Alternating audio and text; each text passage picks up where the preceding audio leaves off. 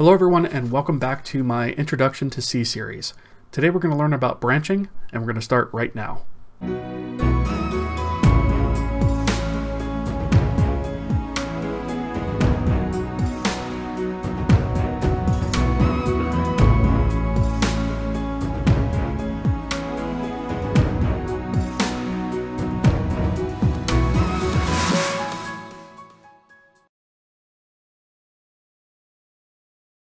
So last time we left off with basic variable declarations and some increment, decrement operators, things of that nature.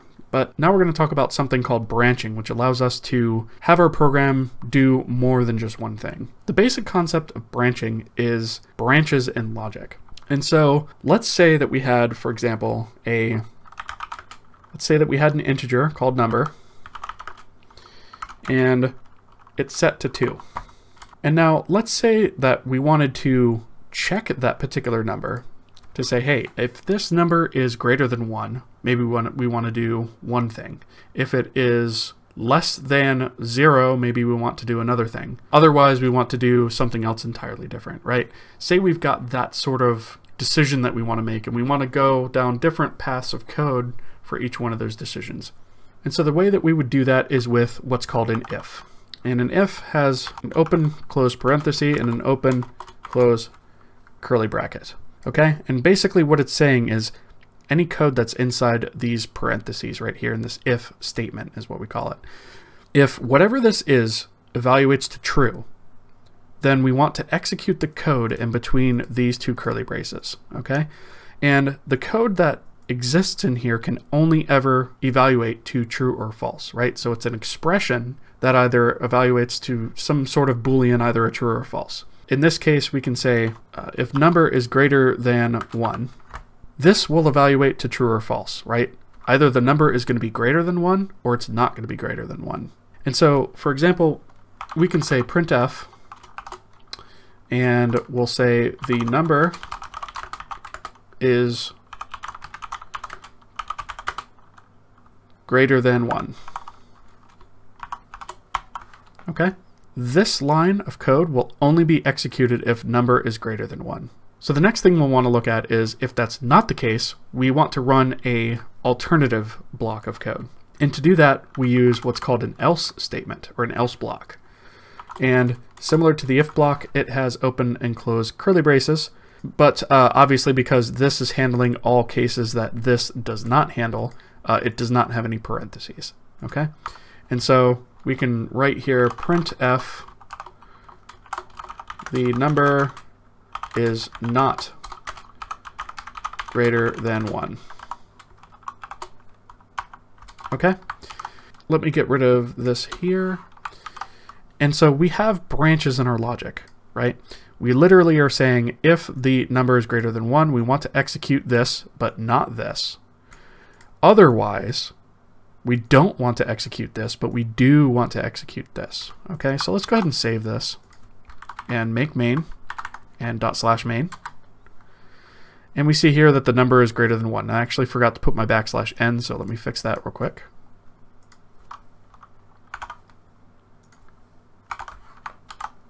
And rebuild. Okay, so it says here the number is greater than 1. And if we, of course, change this to 1 and build again, we see indeed that the number is not greater than 1 because it is 1. What if we wanted to add another condition to this, right? What if we wanted to add, say, a third branch of logic that we wanted to go down? We could simply space this down and say else if, and for example, number equals 0. Okay? And we have our open bracket and our close bracket here, right? And so the else if is like a combination of the else and the if, right? So it's saying if this is true, otherwise if this is true, otherwise do this, okay? So in this case, we're checking to see if number equals 0. Now, I want to take a second to point out that I'm using a new operator here that we have not seen before, which is the double equals. In C, there is an explicit difference between the single equals operator and the double equals operator. The single equals is for assignment. So it is basically saying this is equal to this. The double equal is asking a question. Is this equal to this? So it's very, very important to get that right, because technically speaking, this will compile where you're just assigning number to 0, right? And that is definitely a bug, and we do not want bugs in our code. So you definitely want to be absolutely sure that you're using the correct operator here when you're checking to see if a value equals something versus assigning a value to something. Just wanted to point that out. So in this case, if number is equal to 0, then we're going to say printf the number is 0. And we'll put our \n. Okay, go ahead and build that. And you'll note that we still got the number is not greater than 1 because it did not actually meet this criteria because I forgot to switch this. So let me change the number to 0 just so that we can see that in action. And now we see here that the number is indeed 0. Okay, so this is the basis for branching in C. It's actually pretty straightforward when you stop and think about it. And there's a lot you can do with this, right? It's super, super powerful. There's so many things that you can do with if, else if, and else. In fact, your programs throughout the future are going to use these many, many, many times over. So one more thing that I want to show you is what if we want to check if the number is greater than or equal to 1, right? So let's say we have 1 here, and we want to say, well, if it's 1 or greater, how do we do that? Well, there's basically two ways we could do that. We can use the operator, which is greater than or equal to, right?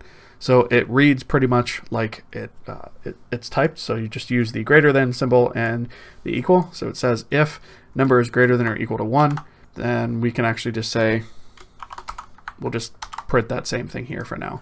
So if we make this, now we see the number is greater than or equal to 1.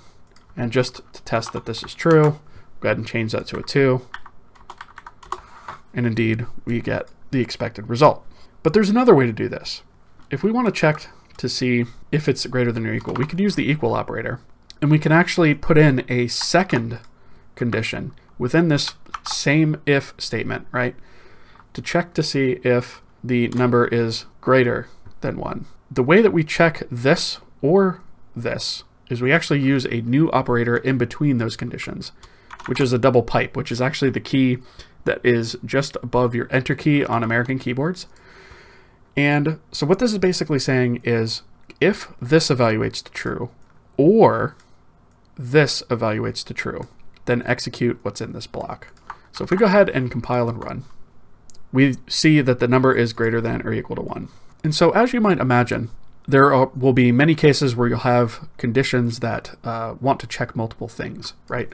And so the way that C actually handles this is it checks each condition before moving on to the next one. So in the case of an OR, if this condition comes out to be true, it doesn't even bother executing this one. It just executes this one and then moves on to this. So bear that in mind when you're actually structuring your program. However, if this evaluates to false and then this evaluates to true, this will still execute anyways. Now, as you can imagine, there's an AND equivalent to this as well, right? So what if we want both things to have to be true in order to actually execute this block? And that operator, as you may have guessed, is ampersand ampersand, which is saying this and this have to be true. Now, obviously, this statement won't work as is, so we're actually going to change this first block to say if number is not equal to 1, right? So if it's not equal to 1, which we say not equal to is the not is basically this operator right here, the exclamation point. Exclamation points in C are a way of saying something is not true, and we'll get a little bit more into that in the future, where we'll see some additional examples of that. But this operator here is saying not equal. So how we have this operator here to say, is this equal? This is saying, is this not equal? So we're saying here, check that the number is not equal to 1 and that the number is greater than 1, okay?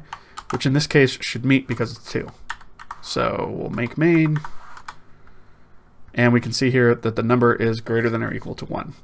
Okay, Now, by proxy, if we set this to -2 and build and run, we see that we get this number is not greater than 1. So it gets that because number is not equal to 1 is indeed true because it's -2. But it fails this second condition where number is greater than 1 because it's -2. So because this is an AND, it fails this entire condition. So we check this next one. If number equals 0, well, it's not equal to 0, it's -2. So it doesn't count for that one either. So obviously it falls into the else block where we get this.